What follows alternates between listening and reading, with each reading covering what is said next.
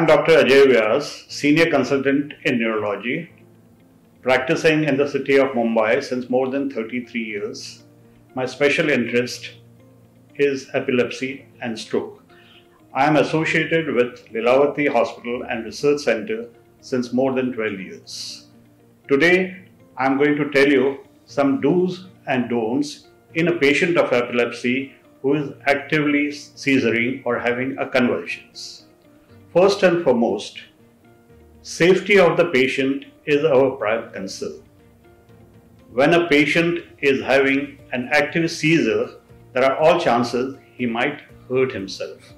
So the first and foremost, we should see that any objects that are lying near the patient should be discarded or should be kept aside so that he doesn't hurt himself. Next and most important thing is that as soon as the patient is seizuring, turn him horizontally to either the right side or the left side.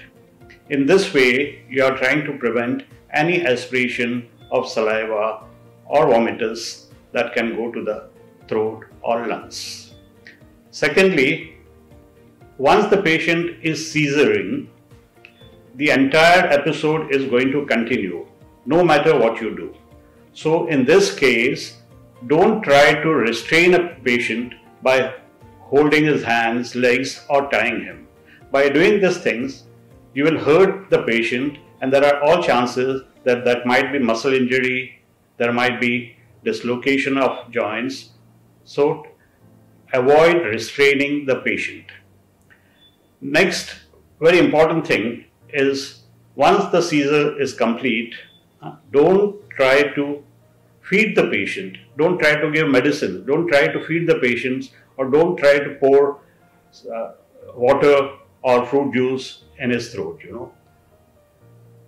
This might lead to aspiration, the contents might go into the lung and this might lead to aspiration pneumonitis. So very important thing, avoid doing all those things that I mentioned. Once the patient has completed the seizure, he'll be in a drowsy state or he'll be unconscious for some times and try and remain in that state for some time. So and there might be biting of the tongue during the episode which might lead to bleeding. Bleeding is alarming for the patient's relatives and bystanders. But the injury to the tongue is not a major one and this is going to heal by itself within a period of few days. Thank you.